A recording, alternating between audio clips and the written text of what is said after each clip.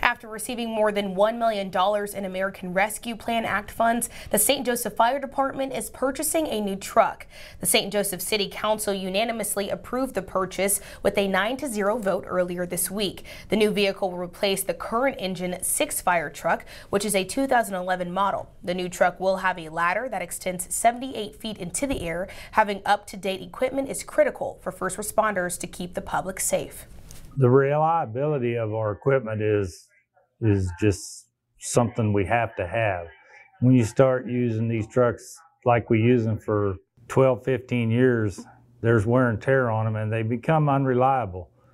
There's expectations of our citizens that we will respond, so we have to make sure that we can respond. The truck being replaced will be added to the department's reserve fleet, and the new truck is anticipated to be out on St. Joseph streets around the end of January or at the start of February.